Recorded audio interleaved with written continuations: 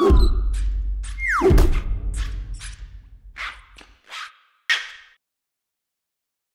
everyone, it's Peter here with GoodyReader.com. We have a comparison here. It is the Pocketbook Touch HD and the Pocketbook Touch HD 2. We're not going to do ebooks or anything like that. We're strictly going to stick to the differences between these two devices because they're very, very, very similar.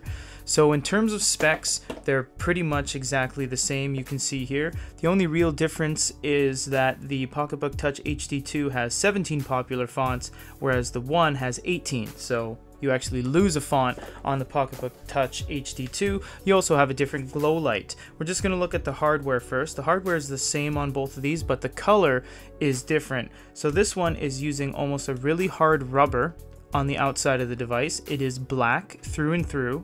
You have the perforated backing.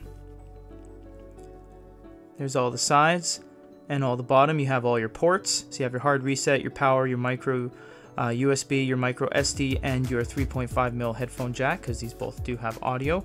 And on the Pocketbook Touch HD 2, it is no longer using that same hard black rubber. This is a much harder plastic, more solid, and it has a bronze metallic undertone.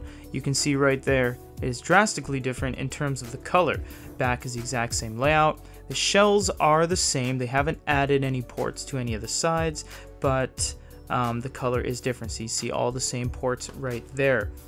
The glow light is pretty much the only other thing that is different on these guys. So on the left, once again, is the Touch HD 1. On the right is the 2. You will see it is very, very different. You have the front light. You can change these and move them around as such.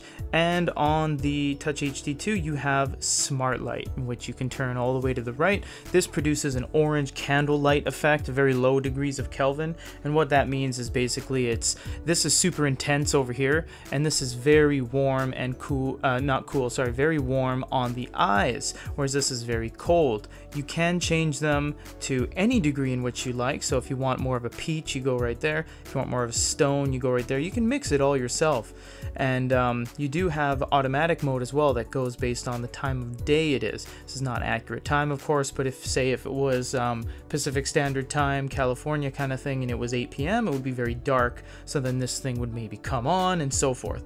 So that's really one, and of course some UI elements. So the on switch toggle versus a light bulb touch circle. So in terms of the differences between these two, you have the lack of one of the fonts and the glow light. So hope you guys enjoyed this video. If you guys have any, oh, and the color of it, remember that, the color of it is different, black and this kind of bronzy type thing. So if you guys have any other questions, comments, or concerns, let us know down below. And if you guys have any other suggestions on what you want to see with our videos, you want us to compare anything against anything else, let us know. For GoodyReader.com, this is Peter.